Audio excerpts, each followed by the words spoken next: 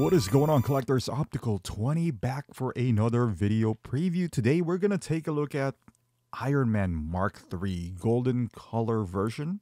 You can call him Midas as well, and this is a quarter scale version, and I don't think you can pre-order this anywhere. So let's just talk about this because it says right here on the description, in commemoration of his special occasion along with 1-year anniversary of Hot Toys Shanghai flagship store, we're delighted to introduce Mark III. Let's see. It does say here somewhere that okay, here it is. With limited quantity of 300 pieces in stock, exclusively available in a Hot Toys Shanghai flagship store and Hot Toys WeChat store.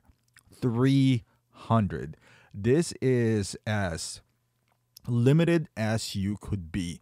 I know a lot of people are complaining it's another Iron Man, another repaint, but this is the type of repaint slash, I say, and this is a quarter scale as well, exclusive that gets people riled up. Because even though it's a repaint, and this is, I would say, if you want an example, look at the Mark VII exclusive from Sideshow, and it's sold out really quickly. And you can make the same argument here that that's a repaint. We've seen how many iterations of Mark VII have we already seen? You know, I don't really know if, let's say, you know, we had that talk before where it's Iron Man, it sells. I don't even know if that is still true. I think it is, in a sense that if you put in an Iron Man that has a number on it and it's like special exclusive edition, it would sell. But if you don't put that number, that exclusive tag on it, it would sit like the Midas. You know, Mark VII Midas is still sitting out there. All the neon, or I don't even know what you call them anymore. The variants would not sell unless you put a number on it. Now, putting a number on it does not make it a better figure or a must-have. But to some people, it is evident now that putting a number, that exclusivity factor to it, gives them a little bit of value. Not personally me. Like, I'm not talking about myself. I don't buy these things because of the number or because of exclusivity. If it turns out to be, as a matter of fact, I don't like anything that is not screen accurate. That is, you know, quote unquote, you know, exclusive slash whatever the case may be. I like it before when we had like the SWAT Gordon, where he did wear that, but it's a one-off, a summer exclusive. I like that. But to go out of your way to get a concept art, I'm just not into that. Like, maybe it's just me. I'm not talking about specifically about anybody else. So I am safe on these kind of releases because I don't like them to begin with. However, if, let's just say, even if all of a sudden somebody sells this to me at retail, as exclusive as they are, because 300 is as hard to get as you could be, right? I probably still won't get it because, first and foremost, it's quarter scale, so it's massive. I do want a quarter scale Iron Man, don't get me wrong, though. I'm looking at that Mark 42 with a close eye. You know, like, if it goes down to a certain point of number, I would snag that because I wanted a quarter scale representation of the favorite characters that I do want, and Iron Man is one of them. Even though the boxes are a pain in the ass to keep, I still do have a brand new appreciation for that. Now, this is not one of those. If I only have one representation of Iron Man, it doesn't matter if this is that exclusive. I still think I'll pass on this. You know, I'm not going to pay retail for this. It's just me. The acrylic box looks phenomenal. This is a great idea, especially for quarter scale, because now you have an instant display case. That is nice. Now, it could be a flimsy acrylic. That might be the thinnest acrylic in the world. I don't know. I'm just guessing here.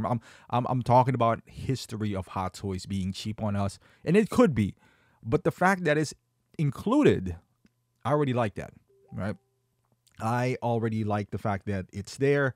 I like the idea, right? Let's just put it that way. The golden armor, gold always pops to me. Like, this Midas color looking things always do look good. I feel like this is for like hardcore Iron Man fans. that is a completionist, and I don't blame them. All Iron Mans look great. If I can own them all and display them, if somebody's gonna give them for me to me for free, and I have the room to display all of them, I will.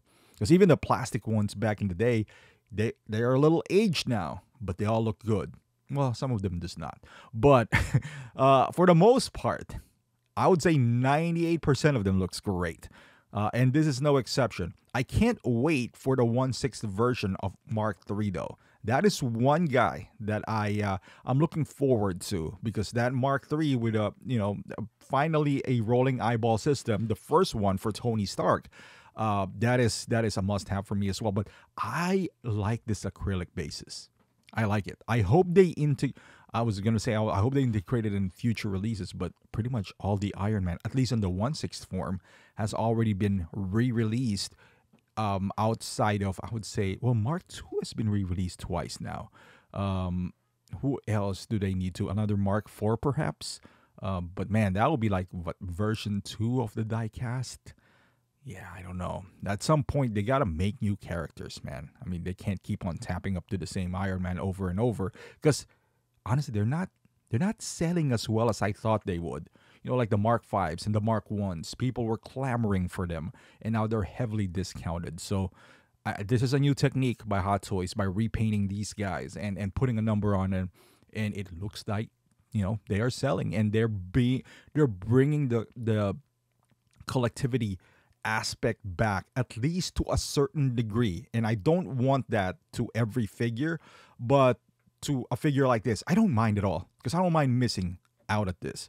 Now, if you are a hardcore collector, this is kind of like a special variant, then I get the hype to it. Because if you make this available worldwide, without a number, I'm pretty sure this is just going to sit kind of like Mark 42, because it's not going to be special to a lot of people. They're going to be like, hey, man, it's just another repaint, whatever.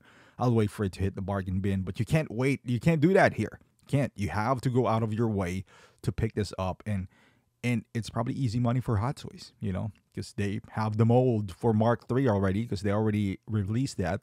So all they got to do is repaint this, probably pretty simple, and put that acrylic base on it, and easy money, So it doesn't even come with that Tony Stark head sculpt, it looks like. No special base, nothing like that. Just a figure, gold, acrylic base, and that's it. But let me know in the comments, is this something that you are thinking of picking up? Because if you are, be ready to pay a hefty price, because I don't think this is even going to creep up to Sideshow at all. But thank you for watching. Hopefully you like this video. Give it a thumbs up, subscribe, and I'll see you in the next one.